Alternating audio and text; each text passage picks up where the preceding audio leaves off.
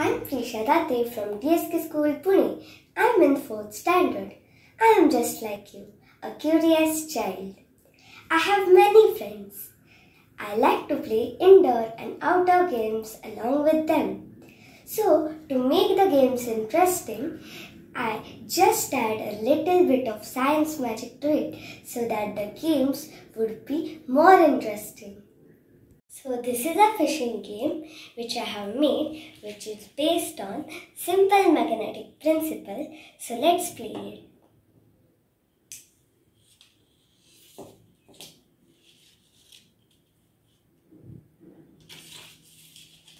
So as you can see that the fishes, those who have fins, are only getting attracted. Those who don't have fins are not getting attracted.